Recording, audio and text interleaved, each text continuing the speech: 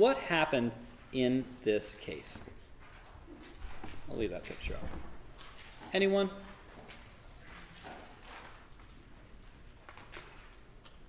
So, Danielle, okay. Yeah. Walter Salmon leased from Louisa Jerry, the Hotel Bristol in New York on Fifth Avenue. And the lease was for 20 years. And then he went into a joint venture with Meinhard, and Meinhard invested $100,000 to turn the hotel into just some shops and offices. And it was going to cost about $200,000 for these alterations to the premises.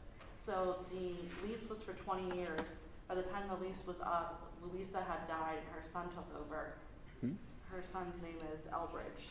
And he at first did not want to continue the lease. He wanted to just sell the whole block, he had a lot more property, and just do a mass demolition and build new things. But he couldn't get that to work out, so he goes to Salmon and offers Salmon all of this property that he wants to get rid of. And Salmon goes into a private deal with Jerry to buy those at the expiration of the 20-year lease. And Meinhard is upset with that because he wanted to get in on this much larger real estate venture, so he sues for his 50% share. Mm-hmm. And does he win? He does. He does win, right? Also important to remember to get the holding there. So let's talk in a little more detail there. Thank you for those overall facts, right? So then, who were these parties? You said there was Meinhard and Salmon, and they got into a joint venture. What were their roles in that venture? Yeah. So Walter Salmon was, I guess, the agent. He was the one responsible for leasing the property, getting tenants, maintaining the buildings, and Meinhard was the investor. Yeah, so, has anyone here stayed at a building that had a superintendent who lived on premises? So, Mary Beth, what was that like? Oh, the super was the guy who basically ran the building. Mm-hmm. Not business-wise, but the management of the actual plant, the physical plant. Did he own the building? He did not. No, it's uncommon for the owner of the building to live in the building and run the building, right? So he's as you pointed out, Danielle pointed out, the property manager or the agent here. And on the other hand, Meinhard is like Patrick in our example. He's providing the money, right? The money not here for lawn equipment, but for a rather expensive building in New York City. And so one way to think of these people is one is providing money, and another word for money is capital. Shoot. It's OL, isn't it? Capital? No. Capital. Okay. AL. Capital and labor. That I know how to spell. Right? We have one person who's providing money or capital, and one is providing labor. Now, anyone remember some debates or some type of, I don't know, communist country that had a whole thing about capital and labor? Right? We had an entire movement in the 20s, 30s, 40s, 50s, into the 60s. Right? This whole fight between management or capital really and labor, and we could actually understand some of the capitalist concepts through some of that lens. Right? So we have the people that are doing the work, and we have the people that are making the investments. And as we go through this course, I want you to think critically about that, because this issue, the fact that there were people who would make passive investments, and the fact that there are people who would spend their life and their effort, has resulted in revolutions, has resulted in wars, has resulted in all kinds of anarchy and changes in the world. Right? So these are really fundamental concepts that people have strong feelings about. Now, America is primarily a capitalist country, which means that we have a lot of access to investment, not unbridled, but it's primarily runs on that model. If it were a socialist country, there would essentially be no private ownership. You would just have labor. And that's a fundamental difference in our structures. But anyway, here we have a joint venture, and we have an individual who's going to provide the capital, Meinhard. An individual is going to provide the labor, Salmon. And as Danielle pointed out, during the process of this relationship, things seem to go a little south. Yeah? And so while Salmon should have, apparently, told Meinhard that there was an offer, he decided to take that opportunity for himself. Someone came to him and said, by the way, it's a lovely building you're managing. I would like to, do a larger deal involving that building and many others. Are you interested? And he said, yes, I am. unfortunately, he wasn't the owner of that building. He was just the manager of it. He was a steward. And so we have some very, very colorful language from Cardozo about that. What does Cardozo say about Salmon's actions? Any fun quotes from Cardozo about how we should feel about this behavior?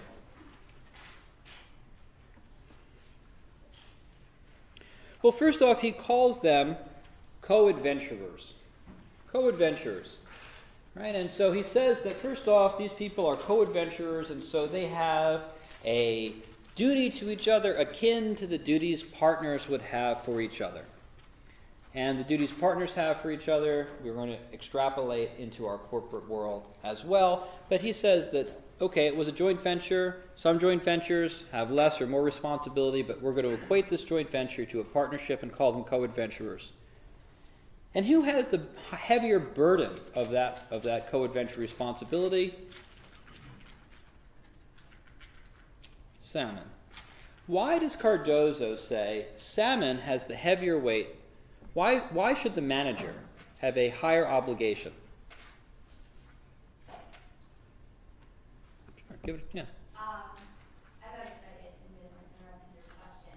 I mean, I wasn't, you know what I'm saying. I was just going to say because he's doing all the labor, he's managing it, he just has an investor.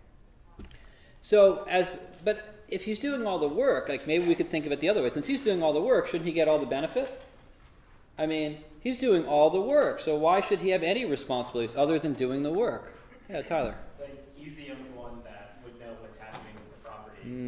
They could never know that the investor's there. It could just be one of the silent partners. So when you see the building, you see Salmon. You don't see the other guy. You see Salmon, right? When you see the building, you see Salmon. Yeah. And exactly right. So what we have here, I'm going to use an economic term. We have something called an information asymmetry. Right? One party has more information than the other by the structure of their relationship. There's an information asymmetry favoring Salmon. He's on the ground. A person wants to buy the building, Salmon hears about it. Prices next door go up, go down, Salmon knows about it. Meinhard is off in his bungalow somewhere, or whatever he's doing, investing his money in other projects. He's not present. And so, because of this asymmetry, it might make sense that Meinhard has expectations of Salmon to be forthcoming, right? To be honest. Cardozo actually makes the statement, which is not, he makes a couple statements here which are not technically, let's say, true. Those of you who had me in contracts know I like to pick on Cardozo because he likes to use really, really fancy words, and sometimes they're actually wrong, but they sound pretty, and so, you know, it's kind of a fun one to pick on. And there's a couple things in here too, but I'll get to the reason why I think this is still an important case to teach. According to Cardozo, he says the standard of this obligation has to be applied with uncompromising rigidity. We'll see as we learn the actual corporate law. There is some flexibility here. We'll learn about mandatory rules versus default rules. But he does say that there is this duty, and he has a very famous quote. Anyone want to guess? My next slide here was the famous quote where Cardozo defined this duty. Cardozo says that this partnership duty, especially from Salmon to Meinhard, especially from the labor to the capital, especially from the agent to the principal, especially from the worker to the investor, is a duty not of honesty alone, but the punctilio of an honor the most sensitive. That is the standard of behavior. So let's let those words sort of sink in. I'll come back to the fact that they're actually not true, but they're still meaningful and valuable. But these are pretty powerful words. In fact, they're so powerful that one of my favorite law professors, Professor Bainbridge, compared this rhetoric to the story of the Good Samaritan. Seriously. Anyone here know the story of the Good Samaritan? Anyone know their Bible stories? Know Luke 10:25-37? Someone has to know this. You can tell it. I'll tell the story. Okay, fine. There's a lawyer talking to Jesus, which is always a good start to a joke, but this is... And the lawyer is saying, how do I gain eternal life? And Jesus, he says to Jesus, actually, love the Lord your God with all your heart and all your soul and all your strength and all your mind, and love your neighbor as well. And Jesus says, basically, yeah, that's correct, right? You pass the Socratic dialogue. We're going to, okay, good. Right, that's the answer to eternal life. And then the story continues and talks about several ostensibly good men who see an injured person by the side of the road and walk by, but the Samaritan picks him up, takes him home, bandages him, takes care of him. And that's the definition of a neighbor, someone who is going out of their way. And what this article actually suggested, and I've got an extra copy here for those of you who are interested in this sort of thing, is Cardozo's punctilio of honor. Is this the same sort of self-effacing, self-neglect for the sake of another that was posited here? And again, I didn't write the article. I thought it very interesting, but there was enough in this article to suggest that. And take a look at the language here. Tell me, and I think there's a good argument for Cardozo really, really overstating the obligation of one partner to another, especially the manager to the investor.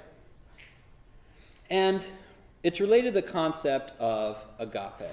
Agape is God's love. It's a particular kind of love. It's contrasted with filio. Filio is like friendship, right? It's sort of love for another, but it's sort of, if you will, a more selfish sort of love. Like, I love you because I enjoy spending time with you. Whereas agape is sort of, I love you and I would do anything for you, even at the extinguishing of my own self. Right? So these are sort of two different views, and the theologists never said that agape is a willingness to let the self be destroyed rather than let the other cease to be. It is the commitment of the self by self-binding will to make the other great. And my interests are completely unimportant, even my own life, for the sake of yours. Cardozo seems to be saying something almost at that extreme level. He says the punctilio principle, loyalty that pricks one's own possible rationalization of self-interest with a sharp point of selflessness. Cardozo seems to be suggesting that the partner, that Salmon in this case, has this obligation to completely bury his own interest for the sake of the partnership. So just kind of interestingly, did he intend this metaphor?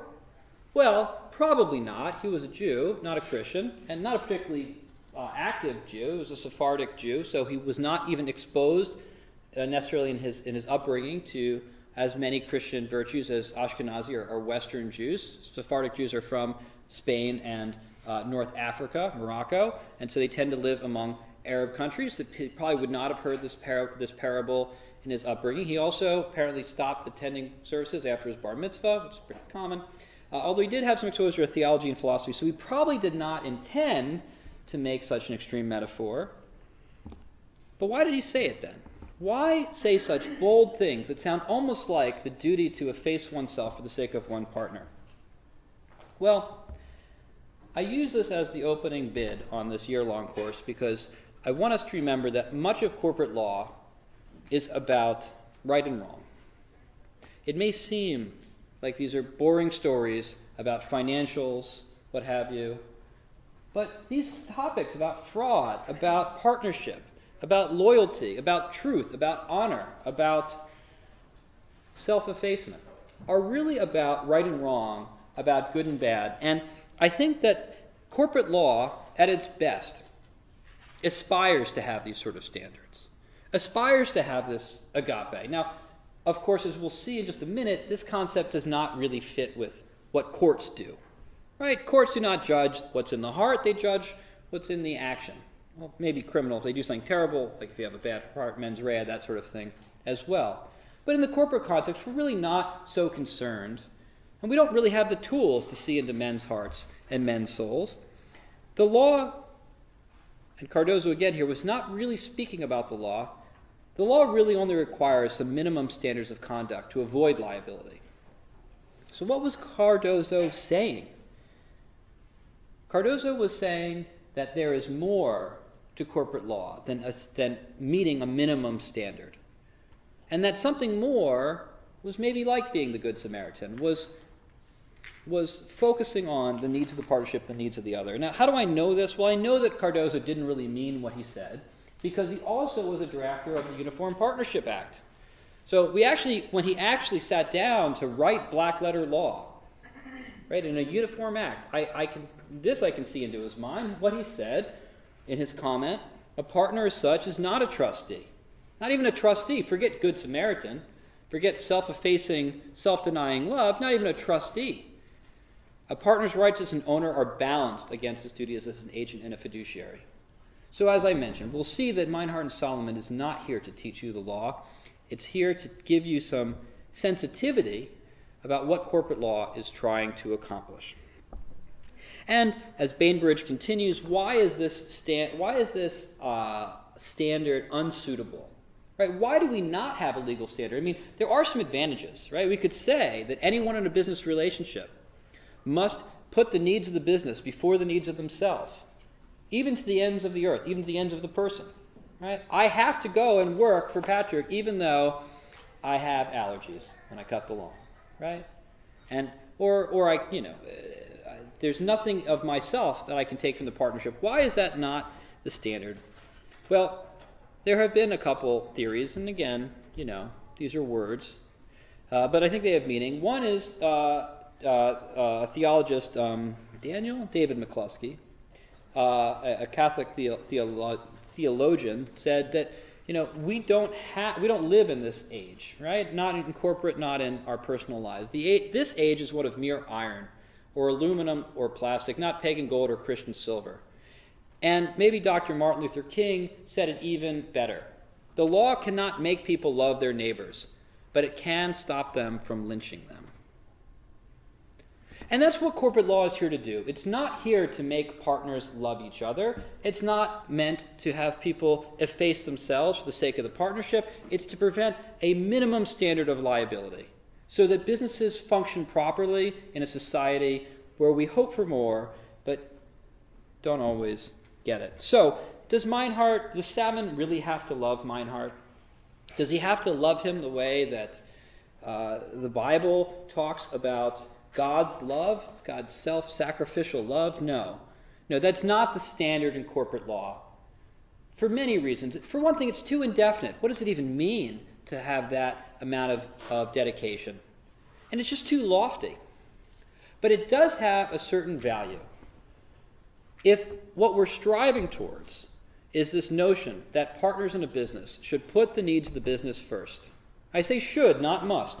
Very deliberately, should, not must, put the needs of the business first. This promotes trust. This provides for a better society. This concept, which is as old as Luke, and I'm sure older still, promotes trust and reduces this agency cost. If you can trust your fellow to be the Good Samaritan, you don't have to watch out for them in the same way. But that's fundamentally different than the law coming in and saying, if you don't always put the needs of the business before all of your own needs, you're liable for damages. And so what we see in Meinhard versus Salmon is a story about aspiration, about what Cardozo wishes for a society, but not necessarily what he would require of society. He doesn't even require filio. He doesn't require partners even necessarily like each other, just that they fulfill some minimum standard. Despite what the language says. We will see what that minimum standard is. If you want a sneak peek, check out the Model Business Corporations Act, Section 8.30, and compare it to Section 8.31. We'll get to that, by the way. We're going to go over all these. This is a preview day. Right? But if you look at those sections, we have the standards of conduct and the standards of liability. Even in the Model Business Corporations Act, we have one bar for what we want you to do and one bar for what you can get sued for. And it's a lot lower. Why? Because the more that we can trust people in society, the more we reduce these agency costs, the less risk we have. And people have described it as the lubricant, right? Trust is the lubricant that makes businesses more frictionless, that makes society function better. But it is not for us as lawyers to enforce that standard, right? That's for somebody else. As lawyers, down here on earth, we have a much lower standard, but as ethical lawyers, we can always encourage our clients to do more. And I think that's the biggest meaning from Cardozo's case. All right, there's a couple other fun facts about this case. So, as a result of this case, the partners got a 50-50 share in the upcoming project, right? Meinhard should be delighted. Meinhard should be delighted that he got half of this business deal. He won the case. But in an odd twist, it was actually Salmon who every year on the anniversary of this case would send a beautiful bouquet of flowers to Justice Cardozo. Isn't it odd for the loser in a case to send flowers to the judge who wrote the opinion each and every year? Why? Why would the loser in this case send flowers to Judge Cardozo? You know? Yes? Because he would have lost all the money. He would have lost millions. It turned out to be a terrible investment. And now it was borne equally by these partners. So there was a little twist in that.